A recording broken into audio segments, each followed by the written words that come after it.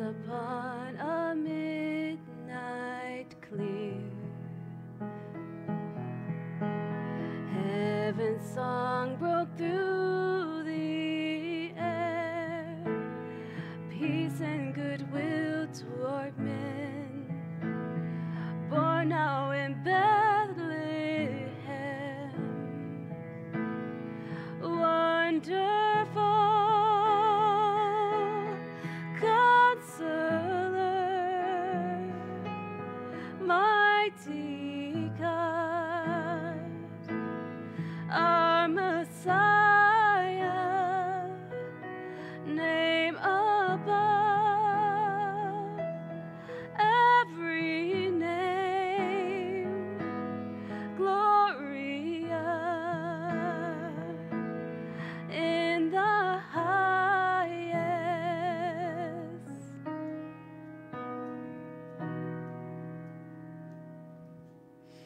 Once upon a bed of straw slept the sovereign Son of God, Lord of the universe, breathing the dust of earth. Wonderful Counselor, mighty God, our Messiah, name above every name, Gloria in the highest. Once upon a brilliant day, Christ the Conqueror was raised. Heaven and nature sing praise to the King of Kings.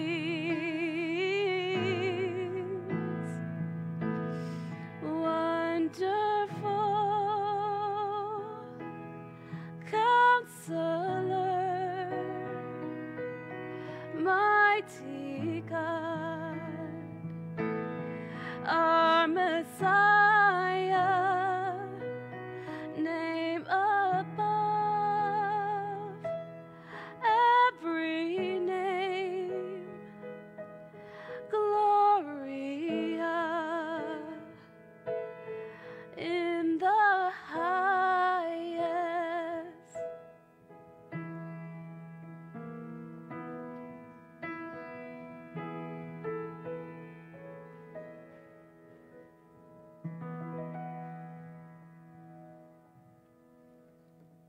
Well, Merry Christmas, everybody.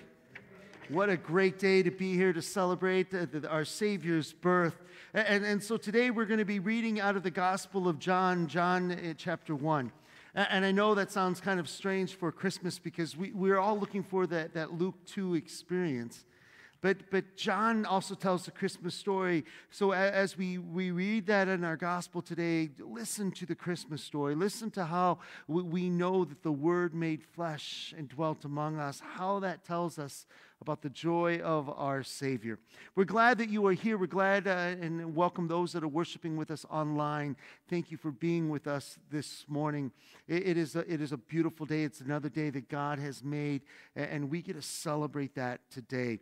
We will be having communion this morning, and so we'll be bringing you up here and serving you the feast, and we get to go then with joy and celebrate our Savior.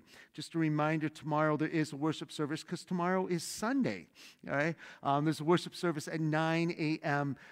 Second-year seminarian Solomon Spangler will be here and leading worship that tomorrow for us. And it's just a privilege to have him join us, and as he's studying for his pastoral ministry call, that he can be with us and working on sharing the word tomorrow. So if you're here, please welcome him, and just know that his message is going to be uplifting because God works in amazing ways. So with that, we're going to start this worship service. You can stay seated for our opening hymn.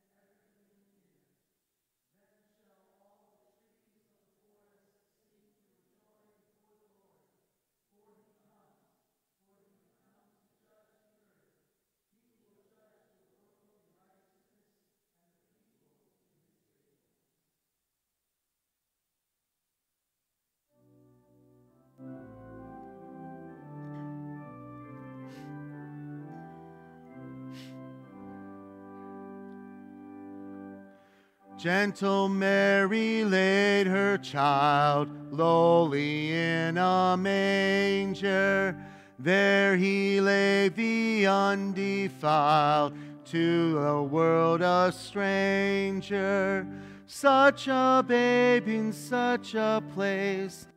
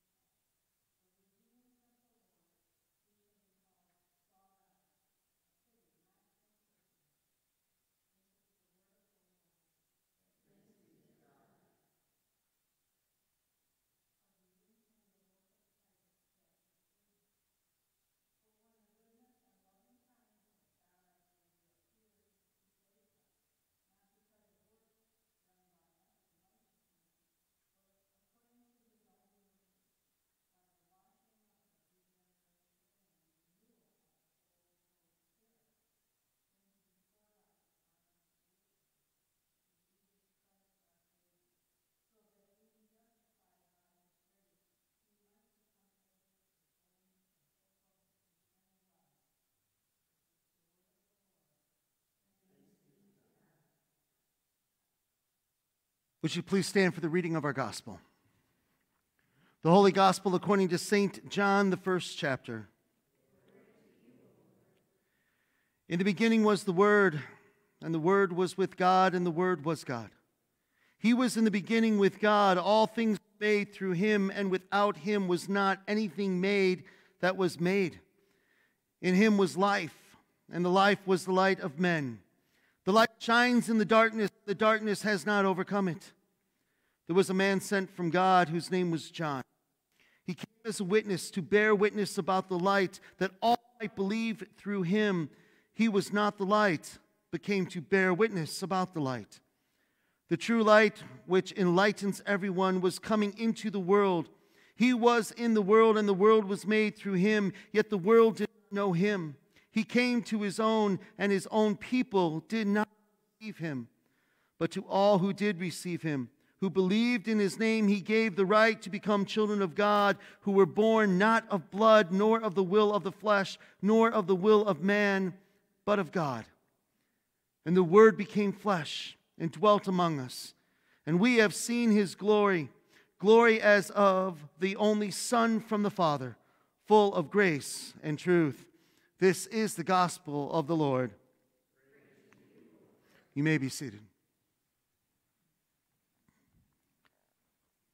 Well, grace, mercy, peace from our Lord and Savior, Jesus Christ. Amen. Well, last night we all know was Christmas Eve. And some of you were here. Some of you were here and worshiped with us. Some of you were elsewhere and with family and friends and were worshiping. There may have been all this stuff last night. There may have been candles and lots of music and maybe even a lot of special music. I know there were some churches out there that had special presentations last night. Well, we've been going through these weeks leading up to Christmas, and we all know that it was probably the most busy time of our lives. You think about it. There were preparations to be made. There were gifts to purchase and to wrap. Some of us had 3 sermons to write and to preach in 2 days. It's a busy time. It's a busy time for us all. Though those people in school, they were either in classes and learning things. There were some students who were still taking finals and finishing up the semester. There were teachers that had times of class prep to make and grades to get in. There were Christmas concerts to attend. There were parties to attend. The hustle and bustle, the running around, the stress, and even all those extra church services during Advent. All these things happen before Christmas even comes. So here we are. And you look around and you say, well, there's less people here than there were last night. There are no special musical presentations. There are no candles that we are going to hold and sing Silent Night to. It just seems today is just a lot less of a production. It's weird, isn't it? It's weird. After all, today is Christmas Day. Yesterday was just the evening before. Today is actually that big day, the actual day when we celebrate the birth of our Savior, the birth of Christ. Today is the actual day that we have been looking forward to for the last 4 weeks.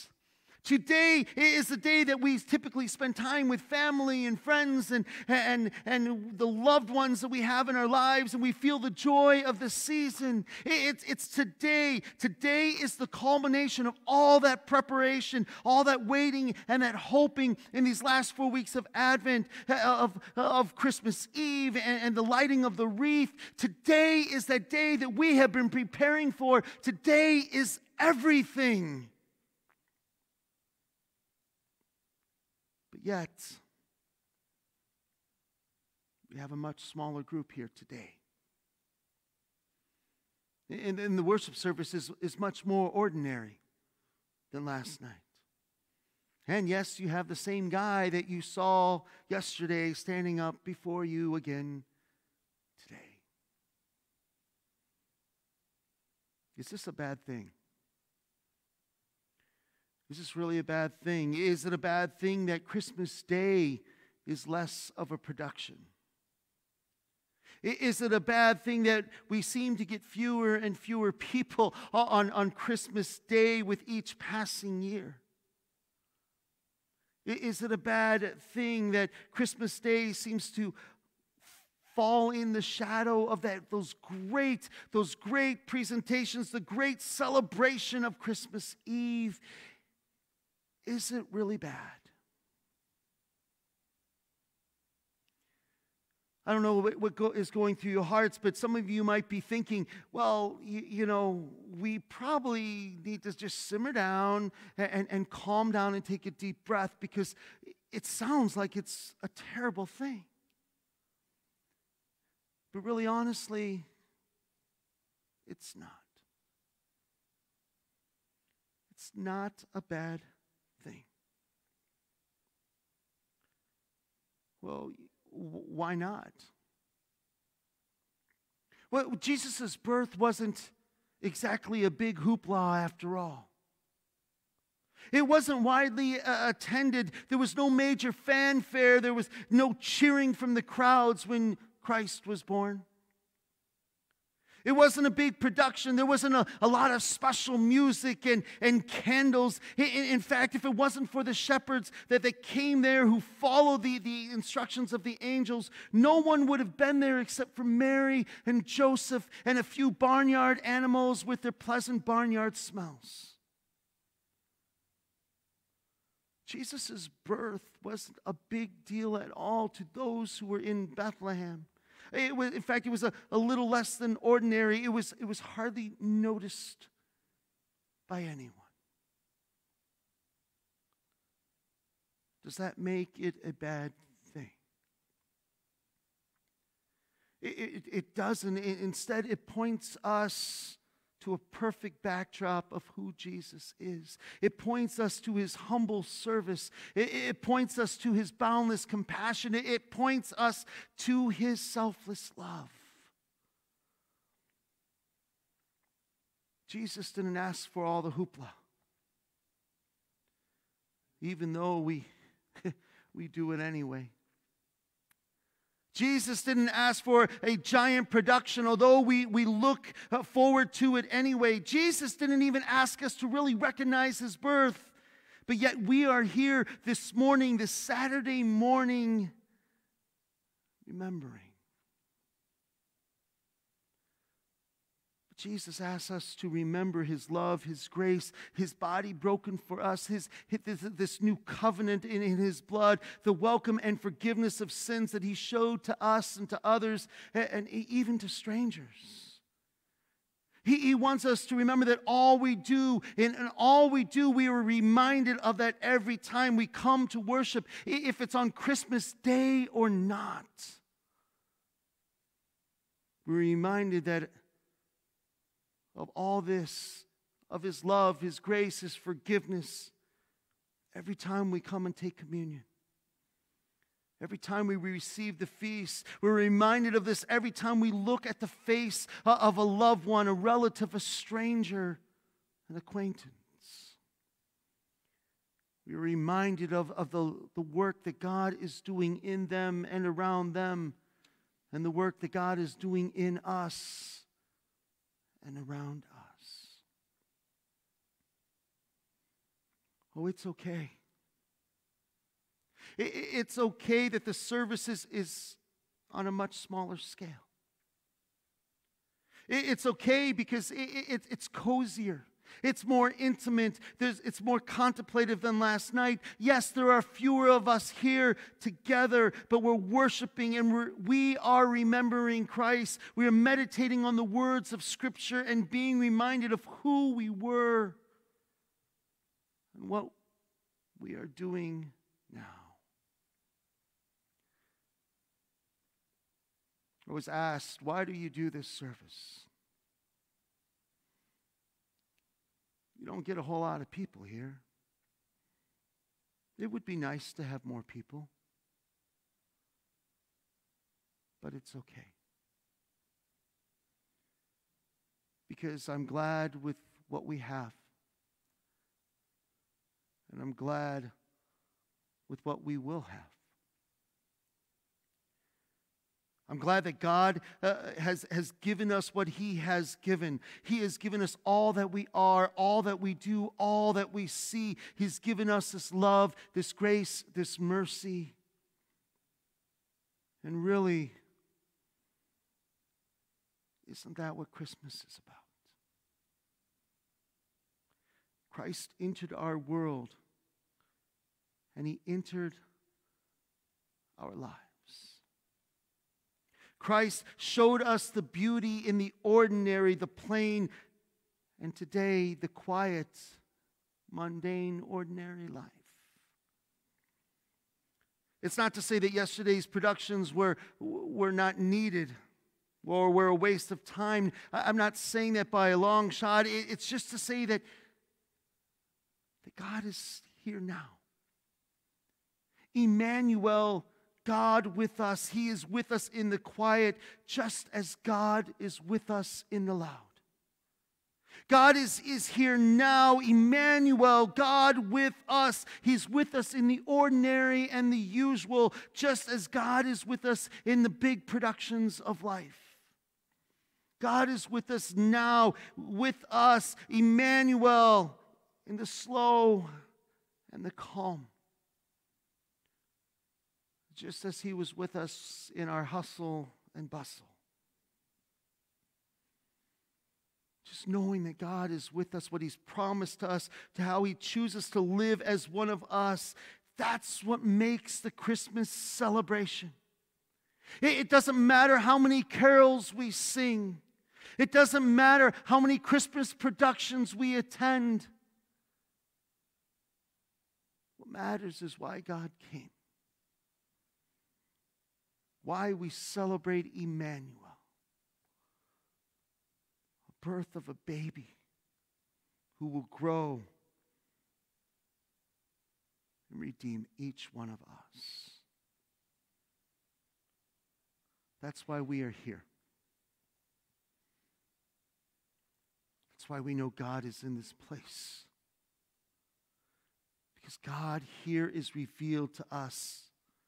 God's love is surrounding us. God is showing us all that we need to know so that we here are in our community, and when we leave in our relationships, in our service, we know that God is with us. Today we come and we receive Him in the bread and wine. We are shared this together. Because God is with us. He is one of us. He is blessing us. He is loving us and forgiving us now and forever. So on this Christmas day, in this Christmas season, may we always see the beauty of God's love in the quiet and in the loud, in the calm and in the moving, in the community, and even in solitude. May we always see and trust that God is with us. Immanuel has been given to us this day, Christmas Day. All the stuff leading up to it. All the stuff leading up to this is what makes this day even more special. Because God is with us now. And He'll be with us always. So when we have an opportunity to say Merry Christmas, Merry Christmas, why not remind Him the love of Jesus, Immanuel, God with us. In His name, amen. I invite you to please stand as we continue our worship service, as we join together in community, as we join together confessing our Christian faith, His words, and confessing who God is with us. I believe in one God, the Father Almighty, maker of heaven and earth, and of all things visible and invisible, and in one Lord Jesus Christ, the only begotten Son of God, begotten of his Father before all worlds, God of God, light of light, very God of very God, begotten, not made, being of one substance with the Father, by whom all things were made, who for us men and for our salvation came down from heaven, and was incarnate by the Holy Spirit of the Virgin Mary, and was made man, and was crucified also for us under Pontius Pilate. He suffered and was buried, and the third day he rose again according to the Scriptures, and ascended into heaven, and sits at the right hand of the Father. And he will come again with glory to judge both the living and the dead, whose kingdom will have no end. And I believe in the Holy Spirit, the Lord and giver of life, who proceeds from the Father and the Son, who with the Father and the Son together is worshipped and glorified, who spoke by the prophets. And I believe in one holy Christian and apostolic church. I acknowledge one baptism for the remission of sins, and I look for the resurrection of the dead and the life of the world to come. Amen. Let us pray for the whole people of God in Christ Jesus, and for all people according to their needs. Wonderful Counselor, you govern all things with wisdom, righteousness, and truth. Grant to your creation the joy of your presence, that we may see you at work in our midst. Guide the nations of the earth to your Son, that all would know your salvation. Whatever the good news of great joy is announced this day, Lord, grant that lives are changed forever by the power of your Holy Spirit. Let us pray to the Lord. We rejoice that you have come unto us to draw us unto you. Almighty God, your power knows no limits. You reign over all things, and yet in Christ you stoop down to save us.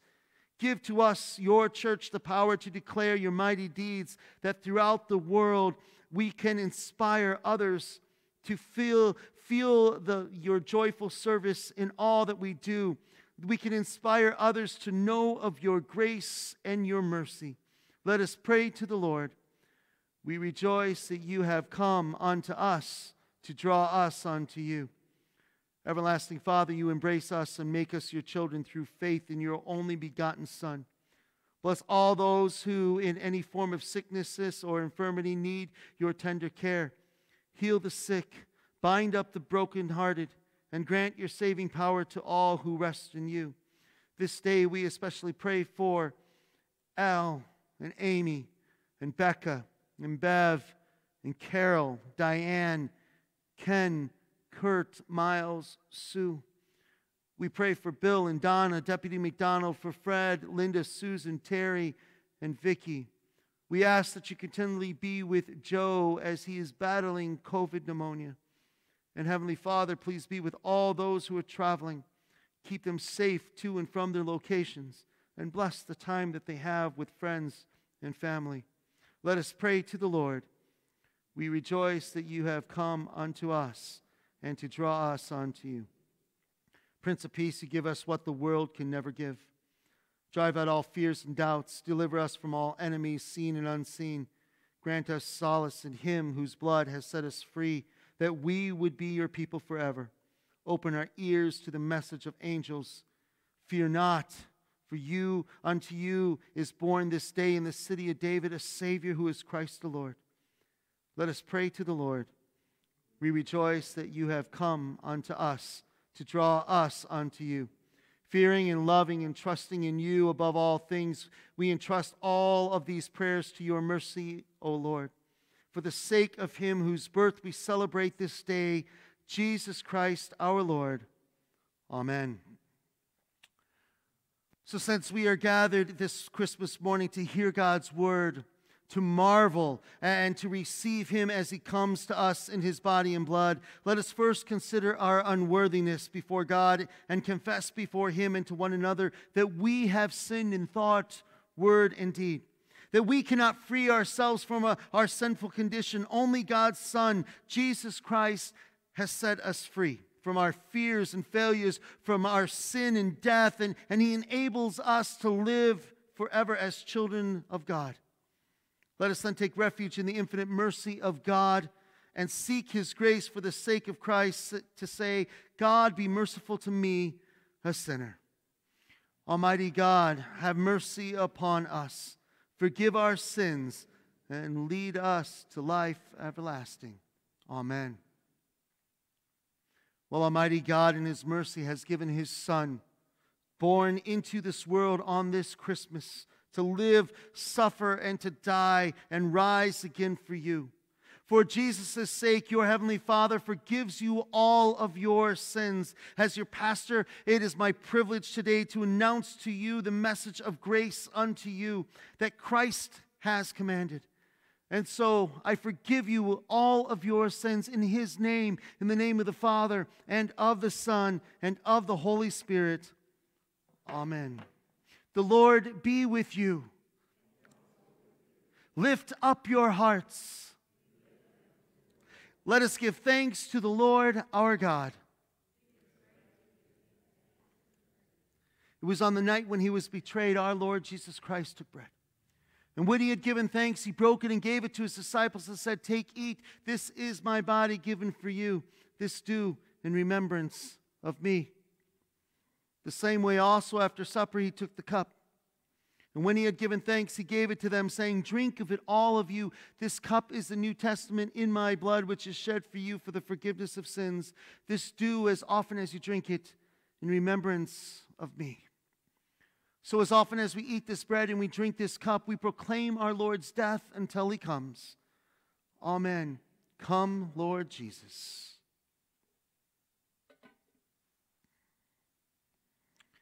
So hear us as we pray in His name, and as He has taught us. Our Father, who art in heaven, hallowed be thy name. Thy kingdom come, thy will be done, on earth as it is in heaven. Give us this day our daily bread, and forgive us our trespasses, as we forgive those who trespass against us. And lead us not into temptation, but deliver us from evil. For thine is the kingdom, and the power, and the glory, forever and ever.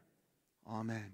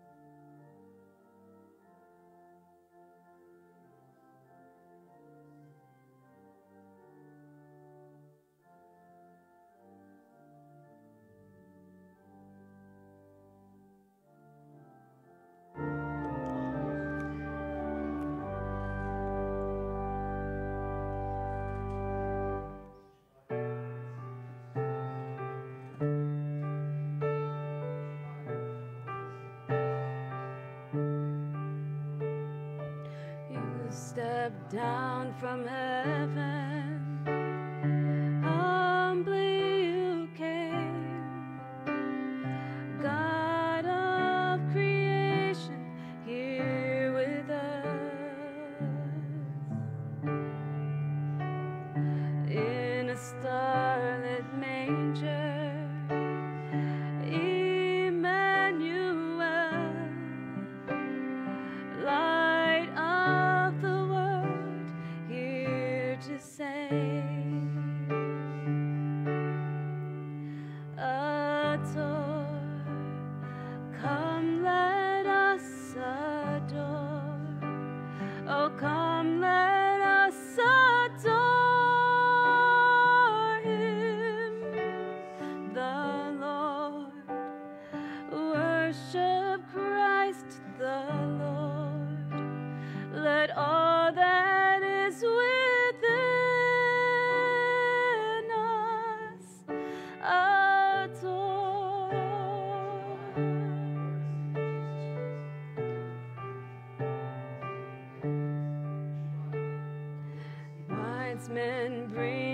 treasures. Shepherds bow down, angel voices sing of peace on earth. What have I to offer to heaven's King? I will bring my life, my love, my all.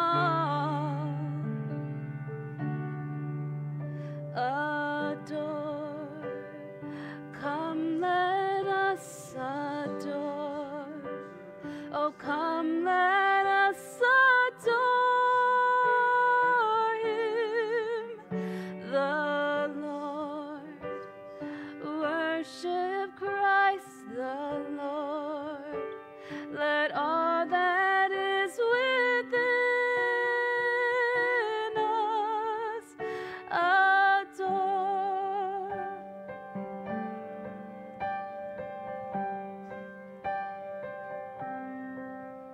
Adore. Come let us adore. Oh, come let us adore Him, the Lord. Worship Christ the Lord. Let all that is within us adore.